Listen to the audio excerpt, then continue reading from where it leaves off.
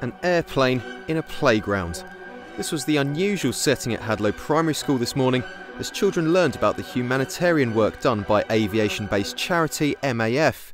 They fly doctors and supplies to some of the poorest and most deprived areas of the world, and children had the chance to go inside one of the planes used on these journeys, and all as part of a project called Advent Adventure.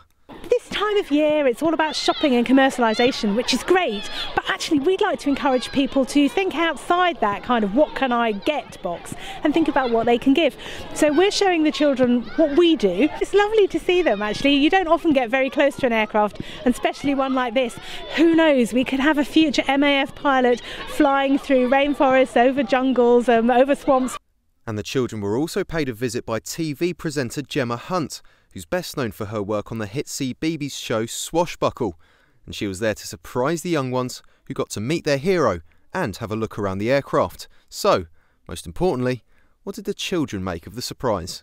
I wasn't really expecting it. First, we didn't know why there was a plane here, and we told our teacher and she thought it was to collect some wood. But it turns out it wasn't. Is it exciting to have a big presenter coming in? Yeah, because that's my first person to see on the TV.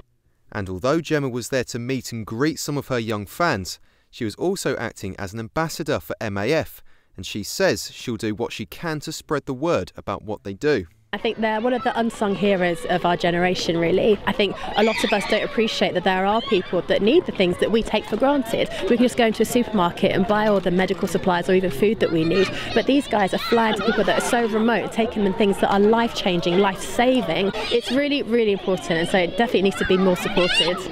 And finally, of course, Gemma is better known for doing the swashbuckle salute. So Gemma, take it away. All right then, let me see you all marching. Put your hands on your heart and eye patch. Pirate hat. Pirate hat. Swashbuckle cheer. Oh, aha! Well This is Phil Welbrook for KMTV.